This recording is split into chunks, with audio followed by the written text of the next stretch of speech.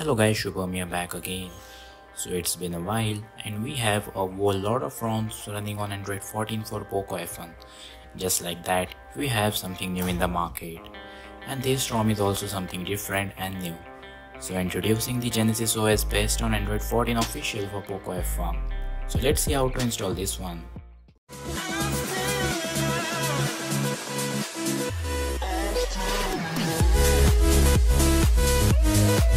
So at the very first time, as you can see, moving to the settings, I am running on the official build of Infinite OS running on Android 14. So this is the build which I have shown in my last video how to install it, so must check out. So over here we are being on the Infinite OS for Poco F1, which is also an official build. And now let's move back to our main business. So this is the Telegram channel. As I mentioned in every video, from here we will get the download link, also mentioned in the description. Just from here you have to download this ROM file. You can see these notifications stating Genesis OS and all the other notes over here. So you just have to click on the download link, that is the first thing mentioned in this notification, and you will be land on the download page of this ROM.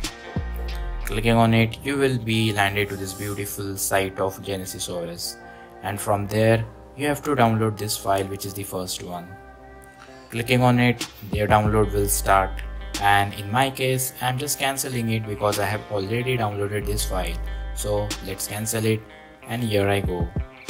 So now next part is about moving to the file explorer and seeing if we have all the files.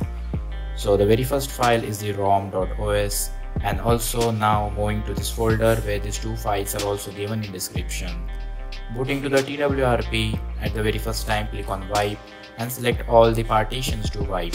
Make sure if you want you can pause the video and select all these partitions properly and wipe, as that is one of the most and very first crucial step.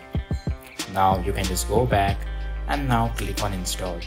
Clicking on it, there is a series and a way you have to install files. The very first file is the firmware, which I have selected from that folder, and the next is the rom.zip file. So these two files must be flashed together. Once you select it, just swipe to flash, and over here our flashing has been done. If you can see over here, it is something written as OTG, because the thing is that when I was installing this ROM from the internal storage, somehow it got corrupted. So I stored this file in my OTG and then I flashed this. I know it was a little inconvenience, but it won't happen in your case, so don't worry. So now you just have to go back, and now again you have to click on mount. Clicking on it, you have to again select vendor, and then you have to go back, click on install, and now you have to again go to the folder where you have stored your firmware, and from there you have to select this file, that is the DFE. DFE is safer side so that we cannot get in the encryption, or our ROM must not get encrypted. So it just to disable it.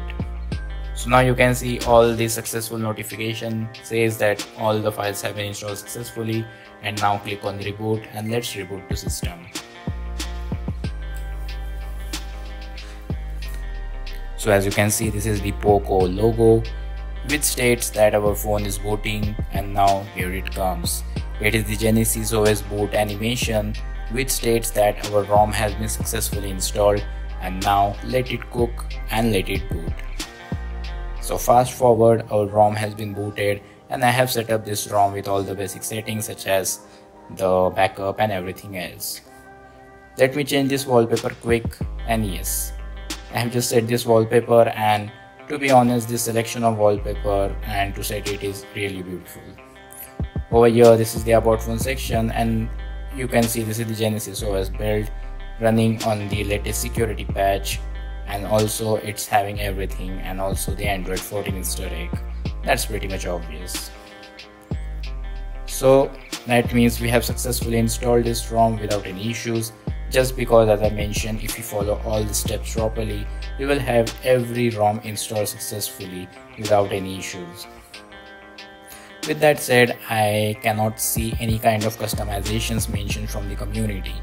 It might be because they are just trying to build a community first and trying to see if how many people are interested in this ROM, and being a first build, they haven't included much of it. But I believe with future updates they will surely bring everything inside it, and it will be great to see. As of now, I feel that this ROM is perfectly good as a daily driver, and also something for someone who doesn't like much of the customizations, just a simple AOSP look. For them, this ROM is amazing. You will also get the MI camera, for which this is quite famous for this 4K 60 FPS recording, which you get in Poco F1. So that's it for this video guys. If you like this video, must hit that like button and also subscribe this channel for more such updates upcoming. This is all about the Genesis OS installation, and I will see you guys again in the next one. Until then, peace out.